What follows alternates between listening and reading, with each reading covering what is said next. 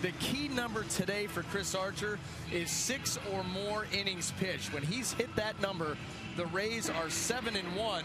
When he has fallen short of that number, the Rays are 1-5. Occasionally, you're going to take it out of the zone on purpose.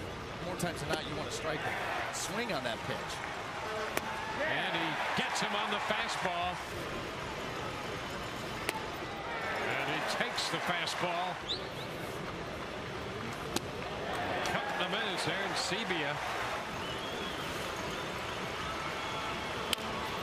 Chopped to third. Oh, nice backhanded pick there by Longoria. Lynn, Laurie, and then DeRosa. High fly ball back into left center. Joyce will go to the wall. That's got some carry, but Joyce stays with it, making the catch. Strike three. That takes care of Ghost. 1, 2, 3 in the sixth.